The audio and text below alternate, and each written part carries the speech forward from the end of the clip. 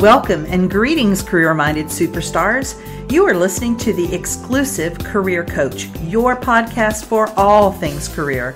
And I'm Lisa Edwards, the indispensable career coach for superstars just like you. Now let's dig into this week's topic, shall we? Go from dragging yourself to work each day to finding a job you love. The Career Spring program is for high-achieving and ambitious mid-level professionals like you who are looking for a job that uses your zone of genius, recognizes your value, and pays you what you're worth. If you're ready to learn more, schedule a complimentary consult using the link to my calendar in the show notes. Be sure to follow me on Exclusive Career Coaching on Facebook, Lisa Edwards on LinkedIn, and Lisa.Edwards on Instagram. Greetings. How's it going? I cannot believe this is episode 249. And heads up, I have something special for you next week for episode 250. Really proud of that. I recently finished Jen Sincero's book, You Are a Badass. And one of the chapters in the book is called The Almighty Decision. And I really wanted to dive into this topic for this episode for several reasons. One of the things I talk with my clients about is a 3-step process of decision making. Step 1 is giving yourself time to make and explore options to make the decision, but limit that. Don't leave that open-ended. Decide how long you're going to give yourself.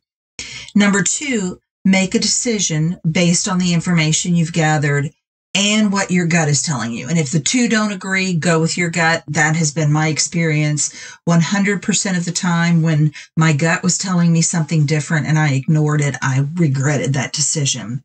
And then number 3, and this is the one that so many people miss, decide you have made the right decision. You don't get to waffle. You don't second guess yourself.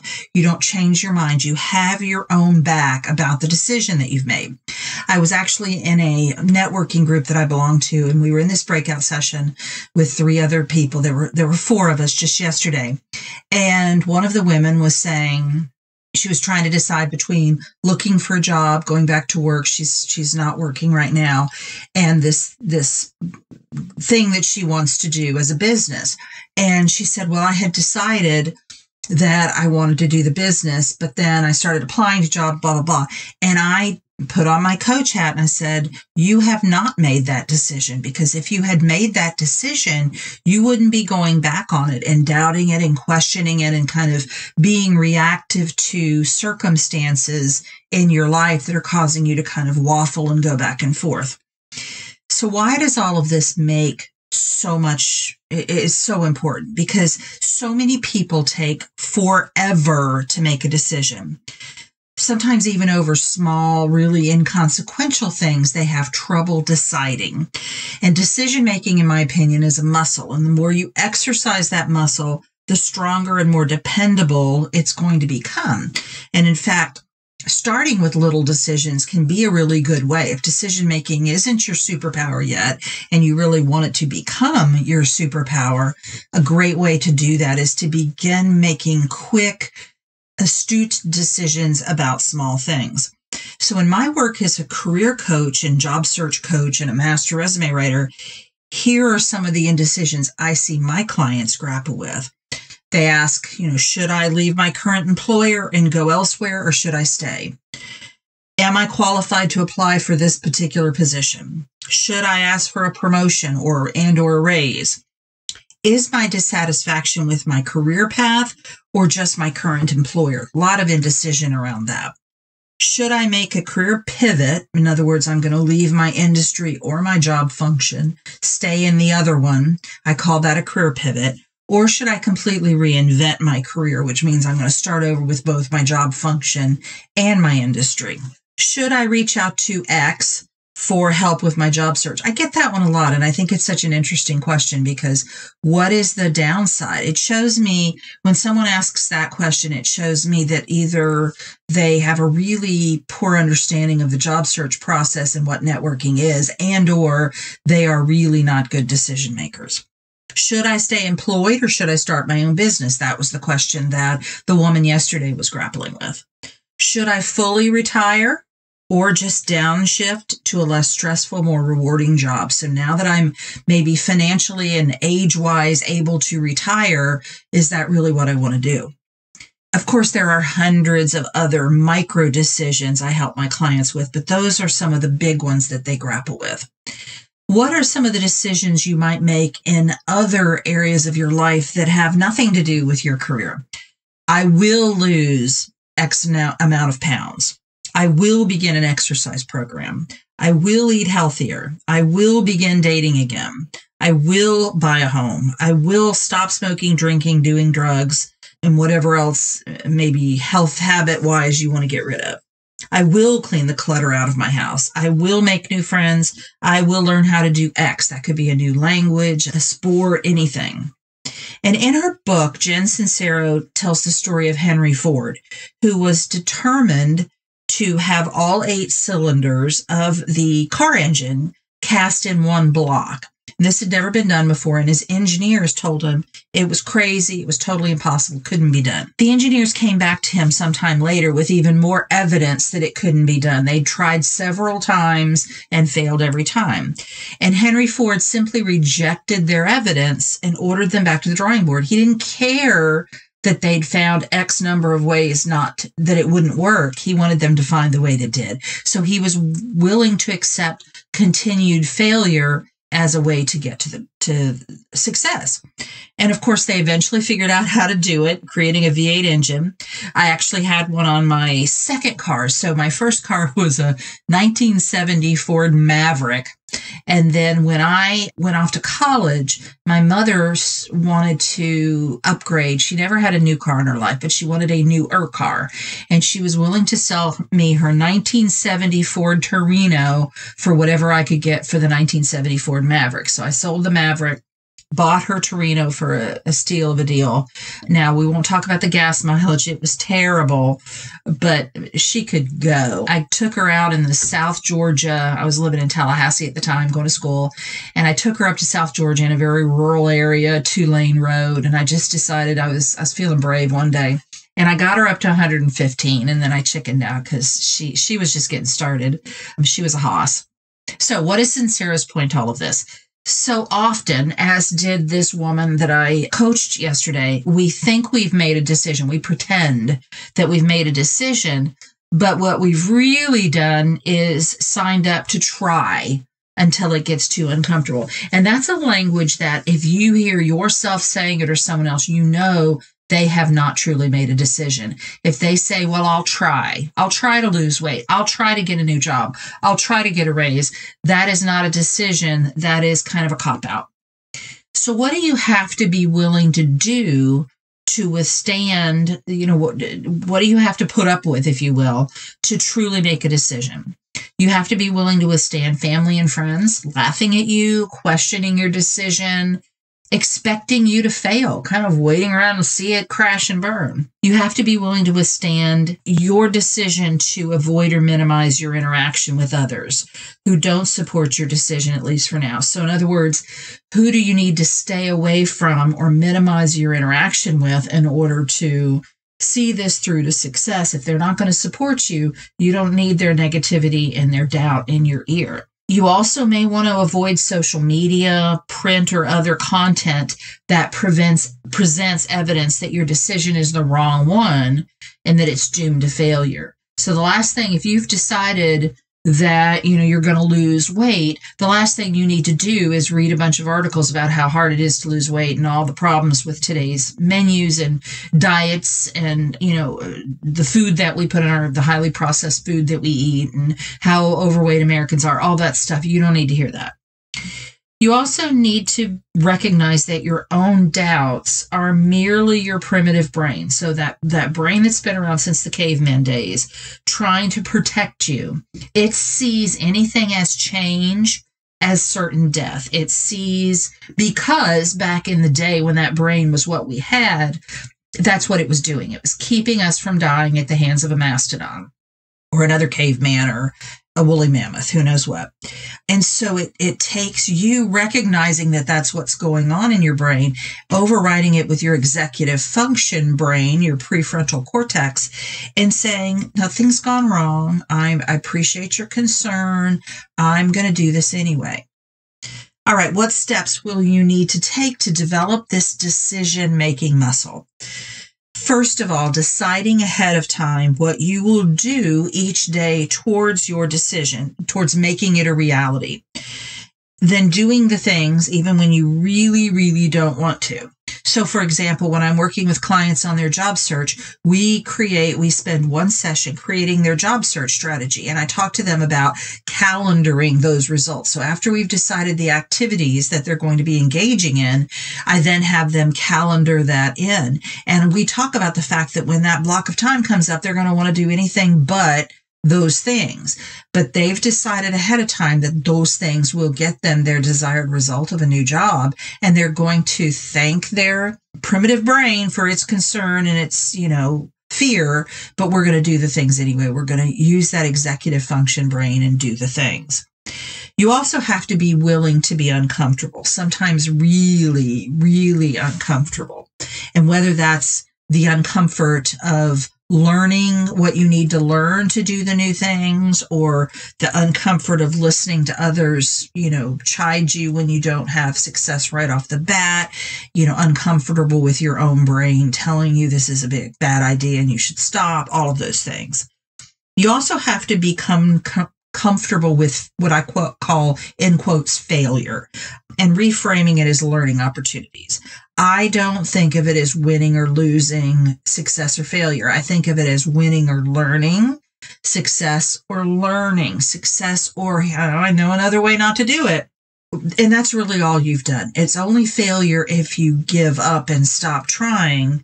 All you've done by this quote unquote failure is learned one more way that it's not going to work to achieve your goal. And that narrows down the realm of possibility as to what will work. So that's valuable input.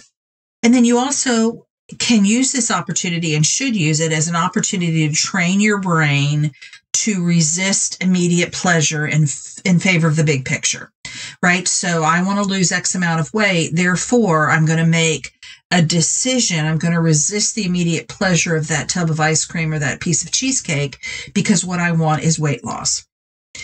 Here then are Jen Sincero's tips from the book You Are a Badass on decision making. So number one, she says, want it bad. And here are some quotes. You have to want it more than the alternative. You need to have a 10-ton gorilla of desire behind your decision, or else you'll wimp out the second things get hard.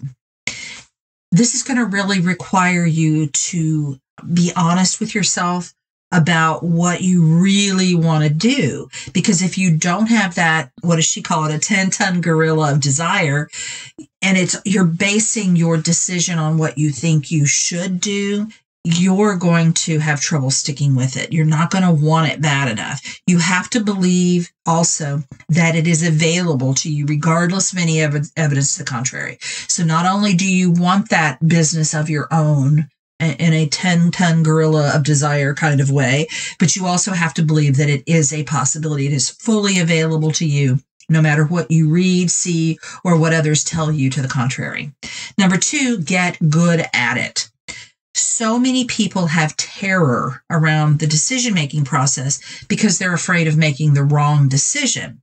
And this is where that waffling or making hasty decisions just to get it over with. Let me just make a decision, but they're not really making a decision because they are fully intending to go back on it if they change their mind. And choosing to do nothing. I want to make it very clear that choosing to do nothing is a choice. So it is a decision. So don't kid yourself into thinking, well, I've been thinking about going back to college, but I haven't decided yet. Well, yeah, you have. You've decided, at least for now, not to go back to college. While you're busy thinking about it for the last 2 years, you've made a decision not to go back to college. If that sounds tough, that's what I'm here for.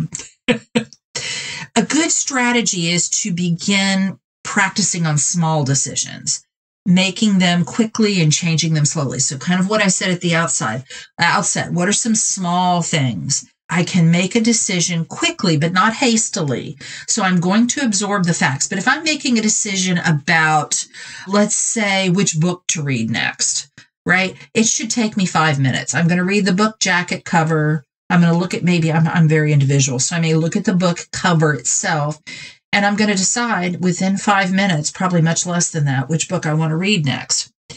I've gathered the facts, and I'm going to make sure that the time I spend gathering facts is in line with the importance of the decision. I'm not going to take all day to make a little decision, but I'm going to allow more time as decisions get bigger. And also, you want to give yourself a deadline and stick to that deadline. All right, I'm going to do this kind of research. I'm going to look into this decision in this way, and by noon today, I'm going to decide. Finally, quit telling people and yourself that you are terrible at making decisions. Talk about confusing the universe. So if you're in this process, I'm going to get better at making decisions. I'm going to follow Lisa's instructions, but I'm still telling everybody I'm a terrible decision maker. I don't know how to make a decision. I don't know how to make a decision about this thing. The universe is like, what the heck? Like, we don't know how to help you. So stop it. That's one of my best pieces of coaching advice, by the way. I get my finger up in the face of my client and I say, stop it.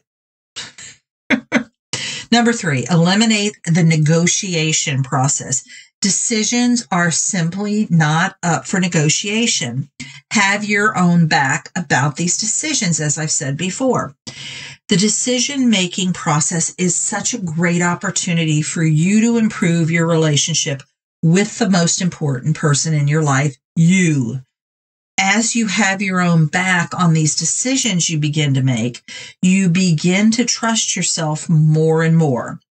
Not only that, but others will notice that you are following through on your decisions, and they will begin to trust you as well. Think about how beneficial that is in a work relationship, in a partnership with a spouse or significant others. Your children, you're modeling that for your children. It's a win-win all the way around. So let's say you've decided to buy a vacation home on the beach by a certain date. I'm gonna buy it by, April 1st. You know how much money you need in the bank, and a friend comes along with an invitation to go to Bali for 2 weeks. Of course, Bali is going to sound wonderful. Who wouldn't want to go there, right? I want to go to Bali. But you've decided to buy a vacation home on the beach by April 1st. And based on your understanding of your finances, that if you go to Bali, it's going to delay your ability to buy that house. So you have your own back about the vacation home buying process. You thank your friend profusely. You tell her how much you wish you could go. You tell her you hope she'll consider you the next time around. But this time you have decided to become a vacation homeowner. You made that decision. You have your own back. Number 4, stick like glue. It takes tenacity, stick-to-itiveness to achieve your goals. I like the analogy of giving birth here. I clearly remember when I was in about hour 12 of trying to exit a 10-pound, 1-ounce human out of my body, that I told my then husband, I can't do this anymore. I can't. And his response was, you don't have a choice, Lisa. And he was right. I had no choice but to see this child-having decision through to the birth. I couldn't stop. There was no going back at this point. I want you to have that same sense of you don't have a choice with other decisions in your life, not because you're boxed in by someone else's decision or a bad decision. This is your own decision for your life, and it was a good one, and you're going to have your own back about it. So you don't have a choice now. You want to focus on the desired result.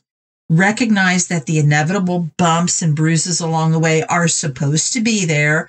This is not supposed to be easy, and you stay the course anyway. I love this quote from Jen's book. In order to change your life and start living a new one that you've never lived before, your faith in miracles and yourself must be greater than your fear. However easy or rough your birth process is, you have to be willing to fall down, get up, look stupid, cry, laugh, make a mess, clean it up, and not stop until you get there, no matter what. And then finally, which she has, I think it's interesting in every chapter of her book, whatever her steps are for that chapter's topic, the last one is always love yourself. But she comes at it from a different angle each time. So for the decision-making process, she says, because you can do anything. Love yourself because you can do anything. And it's much easier to get there by loving on yourself along the way than by hating on yourself. And when you think about that, that is true about any goal that you set yourself. If you can love yourself to that goal, you're much more likely to be successful than if you hate yourself there. You can't hate your weight loss off. You can't hate your financial problems away. You can't hate your job away. So I want to invite you guys to make a decision today. It can be a really small one if this is a skill that you're not yet highly developed in, or it can be you finally getting off that non-existent fence and making a decision about something that you've been contemplating, waffling about for some time. And then I want you to congratulate yourself for changing your life forever, because in the process of making that decision and going through these steps to reach your goal, you will be forever changed. Way to go, you. All right, I hope this has been helpful. I hope it's given you some food for thought on how to make decision-making your superpower. I can tell you this is something I've worked very hard on, and I've always been pretty good at this. This is not one of my struggles. I have plenty. This is not one of them, but I certainly have grown that muscle even more so through being a coach and being coached by wonderful coaches. So I hope that you take strides in this regard, and I will see you next week. Take care. You've been listening to The Exclusive Career Coach with Lisa Edwards, CEO of Exclusive Career Coaching. It would be great if you would rate, review, and subscribe to this podcast. Also, I want to be your career coach, so be sure to ask questions about your career management challenges and job search situation. Until next time.